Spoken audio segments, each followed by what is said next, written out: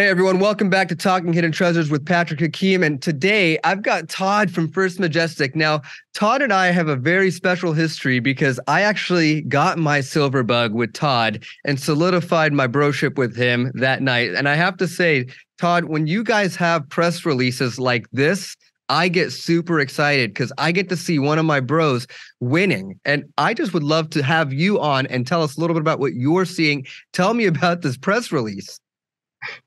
Well, Patrick, it's great to see you again and to be on the show, and I look forward to the conversation. The press release you're referring to was the one we announced just yesterday. It's our Q1 production numbers we put out. We saw some improvements from our Mexican operations, higher grades, higher throughputs, higher production, which will ultimately result in lower costs going forward as well.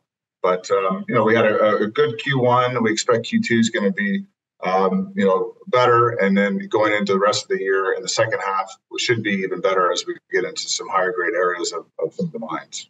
Yeah, and I know, like I said, the Silver Symposium, we're all going to be there in October. But for me, let's look forward. What do you guys expect to see in the next 3 to 4 months here? Well, I guess it all comes down to the macro talk from the Fed, and you can discuss whether or not we think rates are going to go back or. I think we've hit the peak of inflation.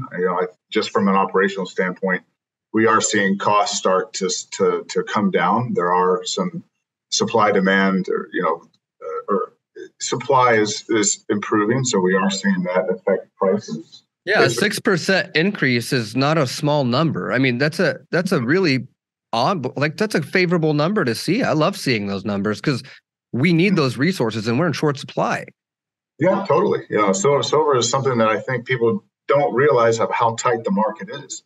Last year we produced about 820 million ounces of silver as an industry, yet the demand for silver was over 1.2 billion.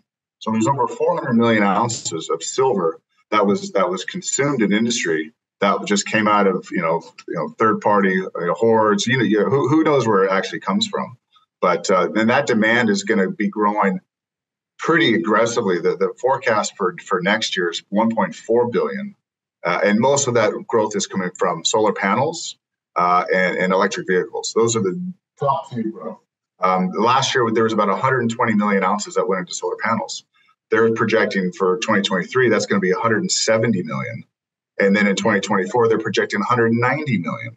So there's right there, there's 70 million ounces of silver that they're projecting is going to be required the next year. And who knows where that's going to come from. Yeah, correct.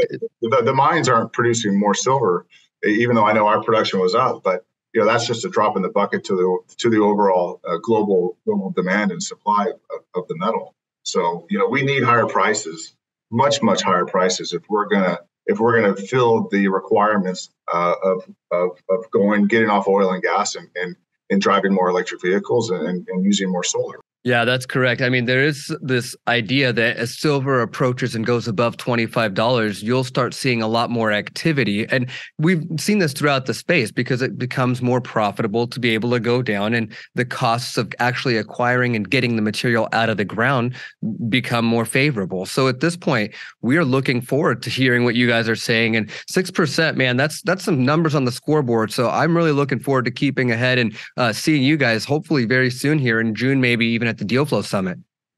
Yeah, look, it's nice to have silver now being the majority of our revenue. We did dip below last year. We had a new mine come on called Matano, which increased our gold revenue.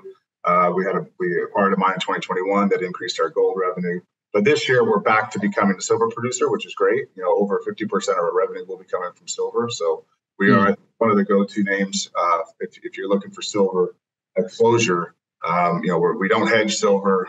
Some of our peers have hedged some of their production, but you definitely get the upside. For every 1% silver moves, typically First Majestic would go up 3%. So wow. 3-to-1 leverage to. So if you think silver is going to go north of $30-$40, the stock will do tremendously well. And I think we're starting to see it. Silver has lagged gold this year. Gold's up about 10% year to date. Silver's only up about 8 or 9%.